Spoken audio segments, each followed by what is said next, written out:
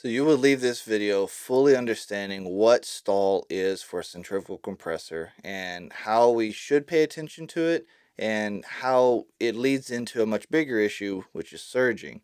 And this is a very kind of, I guess, weird concept, largely because we're not that familiar with like the actual physics of how a centrifugal works. And then you throw in these things like stall and surging, which on positive displacement compressors don't really do anything, and I'm already throwing a whole bunch of really interesting words out there that you may not have heard before. That's okay. Let's talk about this and let's dive into what a stall is and how can we go about addressing it. How you doing? I hope you're having a great day. I am Holden Schamberger with HVAC Time and Chiller Academy. I specialize in chiller systems. Today we're going to be talking about centrifugals and just how to deal with a stall. So a stall is quite literally as it sounds. And let's get into what a centrifugal is. Now, let me grab my model here. So this is a centrifugal impeller. Now we use impellers like these just like this in a water pump.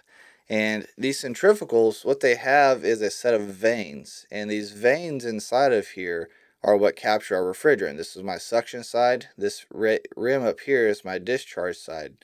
So as refrigerant comes in, it gets sent through the impeller and out into the diffuser side of the discharge cavity. So, which this part of it is known as the volute. Anyway, quite literally what happens, each of these vanes, as it's flowing refrigerant, well, a couple of these will stop flowing refrigerant. Not all of them, just a couple. And as the condition gets worse, as we start to stall more of them will stop moving. And what that literally is saying is that the refrigerant becomes stagnant.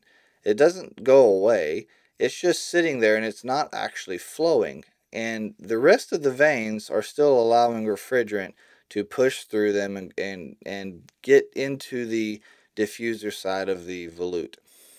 But the ones that aren't, part of what they do is they create a imbalance. The impeller has more refrigerant that's not flowing, and a lot of times what they'll do is they'll also be known as just a rotating stall, meaning that the vanes may switch. They may momentarily stop, but as that one starts to flow again, another one beside it stops, and it just kind of rotates around in just a continuous stalling. So that imbalance in the impeller tends to create a fairly low grumbling noise. It'll have a low pitch. The whole machine might have a slight kind of vibration to it that's not normally there. And this is a really important condition to catch. So because of that imbalance and that low end grumbling, the stall can heavily affect the bearings, especially if it's able to run like that for a very long time. Bearings do not do well with vibration, and especially the ball bearings in this. So we may use a lot of compressors are using, say, a journal bearing. Don't worry about some of these specifics right now. It's not important. I'm throwing some terms out there. You can always look these up later. The ones that are important is hopefully you'll know what a ball bearing is. Those in particular really do not like vibration. Vibration is just their worst enemy. So when we get into that stall state, that vibration is allowed to have an impact on those ball bearings or any other seals in the system. That's the other side of it. You can have a lot of seal issues. So let's say if you got a YK centrifugal, you'll have a shaft seal issue with an excessive amount of stalling. So that is what stall is. Okay, it is just the refrigerant literally just stops. It just can't push through the impeller, or get thrown through the impeller, I should say. Get into the physics of things. And centrifugals are not positive displacement compressors. They are non-positive displacement compressors. They're not direct compression. So a reciprocating compressor or a scroll compressor or even a screw, if you're familiar with those, those are direct compression. Those are positive displacement, meaning that a space is being made smaller and tightened around to force refrigerant into a compressed state. We're literally taking something and smashing the refrigerant molecules together and sending them out. With a centrifugal, that is not what we're actually doing. What we're doing is we're throwing the refrigerant, and we have ways of converting the energy, which is where the diffuser comes in, is being able to take that high kinetic energy of literally like throwing a baseball, but then convert that into an actual pressure. So take that velocity, that energy of velocity being thrown through the impeller, and then making that a physical pressure, which we consider the high pressure, the discharge side through the diffusers. That's what the diffuser is. It's a very narrow window. Anyway, I've got videos on what centrifugals are, how they work. You can check that out. So what will lead us into a stalling condition is high lift. So we use lift when we start talking about centrifugals, and lift is the difference, subtracting the high pressure from the low pressure, refrigerant pressure specifically. That difference between there, which we can just take our condenser pressure, evaporator pressure, we've got our lift. That is the lift that we measure across the impeller. And these can only handle so much lift before we start pushing them into a stall condition. For a lot of the impellers or the compressors I've worked on, usually somewhere around the 60 psid is a psi differential, so the difference.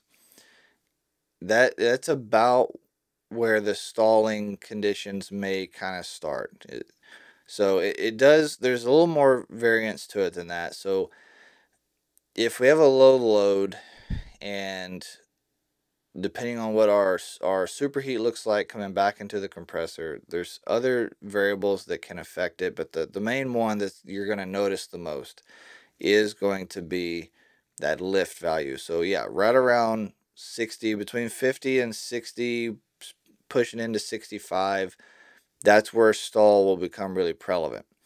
Now, the other side of this, a stall precedes a surge. I'm going to do a separate video talking about surge. But as the compressor, as the lift gets higher, means our high pressure and our low pressure get further apart, then the more vanes are going to have issues, right? So I hope that concept is really kind of sinking in. The refrigerant's not able to flow through there because there's too much difference between our inlet and outlet of the impeller. And while some of the vanes are still able to push refrigerant through them, some of them won't be able to. And eventually the lift will become bad enough, or high enough, that it'll convert into a surge. So we'll get into a surge in a separate video, but that is the main concept of what a stall is, and we should address it. It's common to see stalls at really high loads and really low loads. So a low load stall means we've got, say, 2 or 3 degrees difference across our evaporator water. So we've got very little refrigerant passing through there, but we're not able to lower our condenser water temperatures. So if we're still running 80 degrees, 85 degrees for condenser water, but say we've got a 45 degree leaving water set point, we've only got 43, 44 degrees coming back, that is prime condition for a stall to take effect. And once you learn the sound, it'll become real apparent to you, and you'll get used to understanding what that noise is. And if you add a little extra load to the chiller, or if you could cool that condenser water down some, you'll just hear that sound go away. It'll just stop, even though nothing else really seemed to change. Well, it's because we lowered that lift value.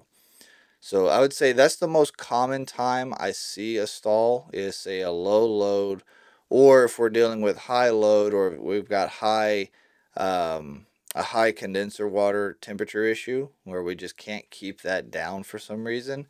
Then you'll kind of ride into that stall state, and you're doing your best to stay out of a surge at that point. Anyway, that's enough for this video. I think that should communicate that well enough. And if you need to, circle back around. You can watch different parts of this a couple extra times and really try to get this concept in your grasp. Like, this is an important one to get your head around. Either way, if you enjoyed this, if you'd like some more training like this, go to chilleracademy.com. I've got a whole online course that is self-paced that you can go through. You can come out the other side well versed in understanding what chiller systems are and how to work around them and just how to talk with them. So, with that, MTT, make the time for your family, for your spouse, for your kids. I'll see y'all around.